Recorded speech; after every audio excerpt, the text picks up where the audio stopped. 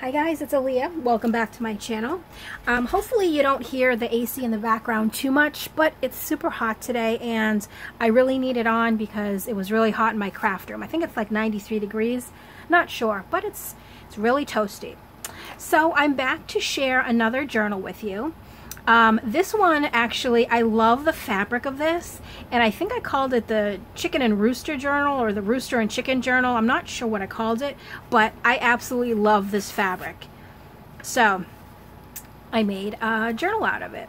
Now this one is a traveler's notebook size, so it's 4 1/4 by 8 1/4. And for this one, I did not use any type of kit, so it's a more of everything that I was using in my stash.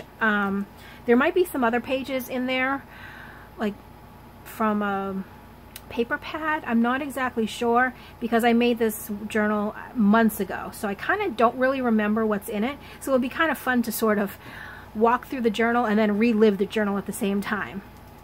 So let's get right in. So in the first page here, oh, I love this first page. I do remember it. So I made a pocket, and it has a big journaling card and a stock bin card. But what I did is I bought this kind of like ephemera junk journal pack from my friend Lolly a while back, and in it was it's a swatch sample, this thing. But what I did was I glued it down and I made it a pocket. But what's neat about it is, so you have the pocket here, but also, let me just take this off for a second. This can flip up and you can put something secretive underneath, like a secret note or something like that. But this is the swatch sample. Then I just added a little flower there, and I did a tutorial on these little envelopes, and then I really liked making them, so I made a bunch of them, but I used one in this journal. And then inside, look at this, there's little teeny tiny cards, and they fit right in. So I thought that was really cute. So those go in there.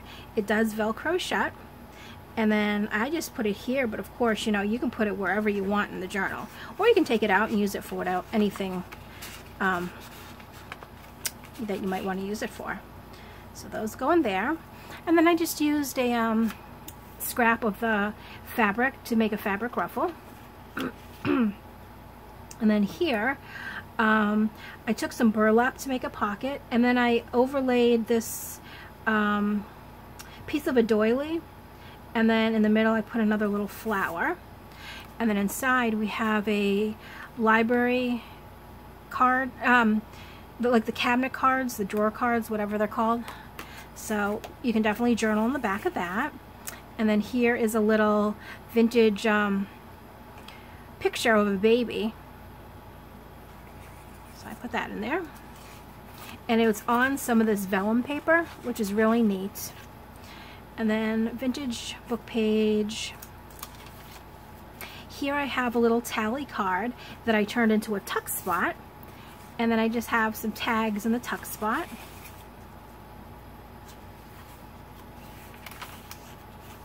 And this is, I'm thinking I also got this from that ephemera pack, but I'm not 100% sure, and I do apologize because for some reason now I forget, but I'm almost positive I did.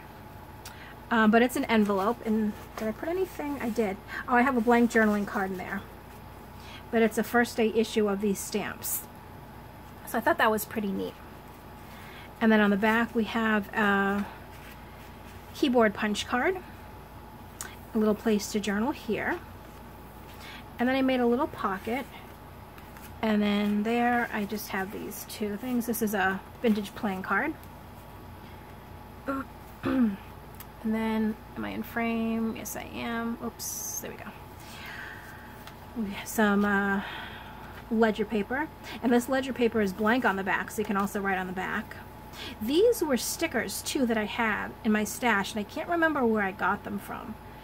I do apologize, but I did put some of these stickers throughout the journal. And then I sewed a little, it's kind of like a fabric, like a fiber on top, just to make it interesting. And then here I have, do I have anything else in here? No. So I have a little little bag. Wait, this feels like I do have something else in here. No, maybe not. I have a little bag here that I stuck some of these stamps on, but I left it open here. So this is, I believe this might be a cigarette card, but I'm not sure. I could be wrong. Whatever it is, it's really neat. So I put that so you can see that you can tuck something behind there, and you know, you can also tuck other things behind there too. And then I made these tags. I just layered some things on it, and this is actually from some vintage wallpaper. It was all checkered with different pictures, so I cut out a bunch of the squares and I made tags with them. So I used one of the tags here. And then here's another. It's almost like a vellum. It's a really neat feeling page. And then I used some more of the stamps here. And then I have a recipe for black bean soup, and it's blank on the back, but if you're into it, you could actually make it because it has all the directions here.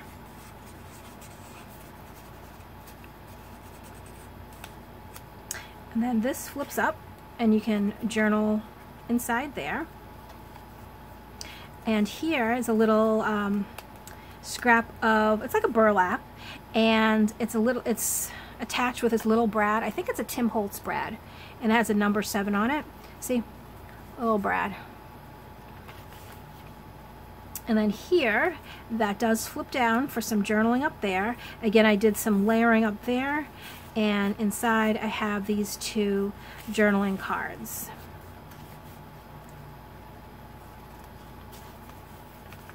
And see, here's another sticker there that I just decorated the page with. Another one there.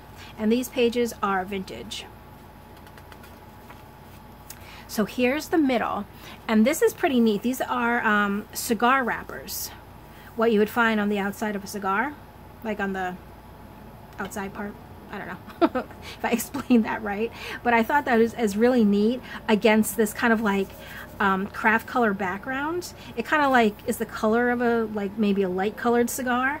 So I just put one here and I put one there, and I just like the way that looked. Plus the red string that I used, it kind of brings it all sorted together.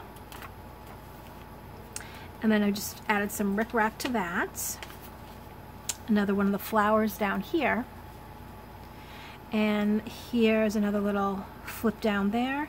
And then inside here, I have a Jack Daniel's playing card and a vintage Rolodex card. And this is completely blank. So again, you can do whatever you want with it. If you want to turn it into a tuck spot, you can. If you want to fold it in half and turn it into a little booklet for writing, you can. You know, there's so many possibilities. And I like, in my journals, putting random things in the pockets, and then that gives you the option to kind of get creative and, you know, think of something that you might want to do with the thing.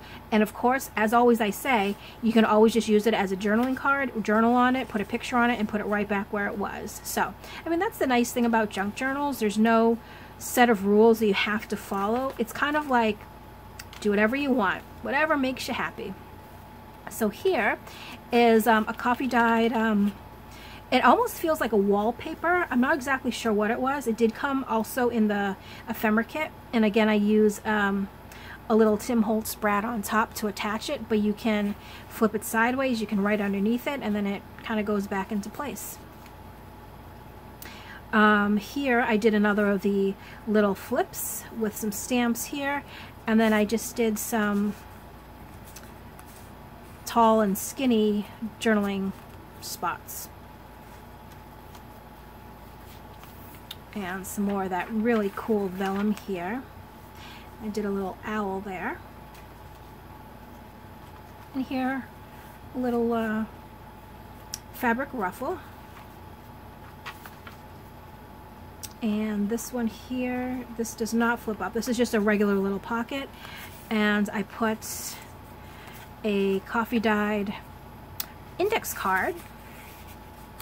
And then a little, it's like a memo, little note memo pad page. Really cute. And again here, it's for some journaling. And another of the first day issues. And oh, Maybe the other one had some other stuff in it too that I just didn't notice.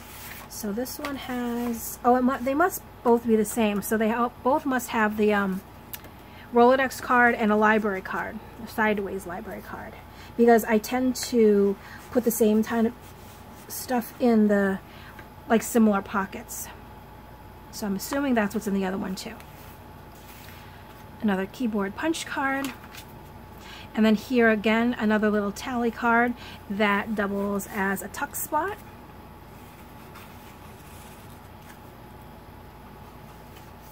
With a little sticker below.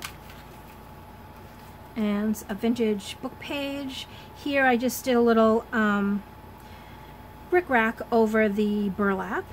And then inside we have a tag, and then this you can write in here, but also this is kind of this is part of what looks to be a page from an adult coloring book.